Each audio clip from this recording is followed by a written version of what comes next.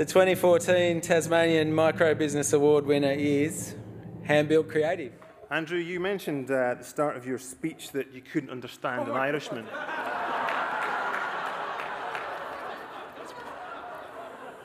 If you'd like to step outside, we can settle this.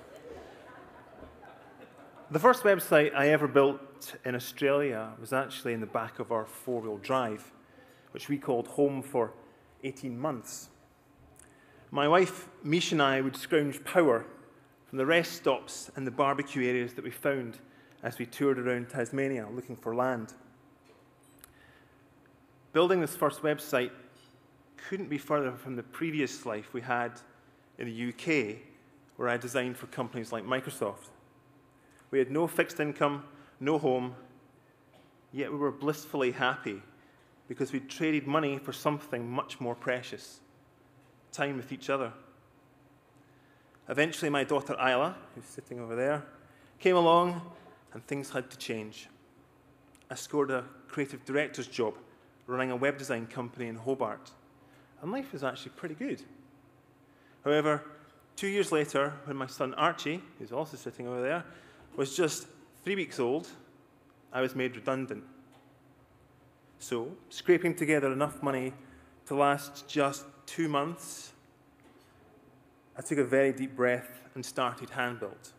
And believe me, Archie wasn't the only one who was filling his pants at that point.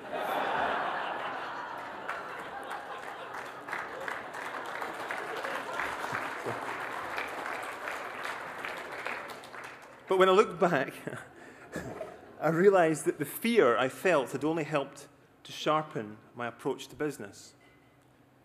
But I had been one of the lucky ones. By the age of 19, I had become a director of a multi-million-dollar workers' cooperative.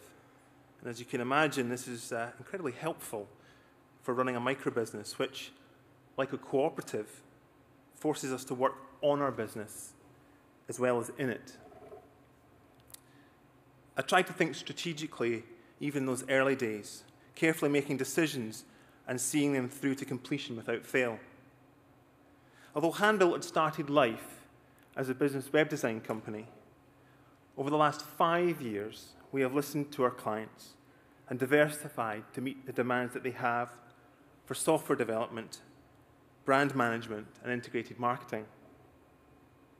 We're now lucky enough to work at the upper end of the market, having designed projects for global and national organizations, along with various state governments.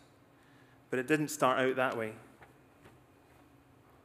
Initially, we had to prove our credibility to everybody else, and we did it the hard way by over-delivering on every project to help us climb the ladder. And gradually, bit by bit, our client base and our reputation grew. We grew Hand-Built by thinking like a big business and using design to brand the company like a big business. I think our breakout point was in our 3rd year of operation, when we designed and developed a website that was voted as one of the world's top 10 youth websites at the Webby Awards, alongside, believe it or not, Disney.com and Lego.com. Up until now, this has been our defining achievement, but I can quite safely say that this Telstra Business Award right there means much, much more, considering the high standard of finalists who sit here today and the prestige that the awards hold.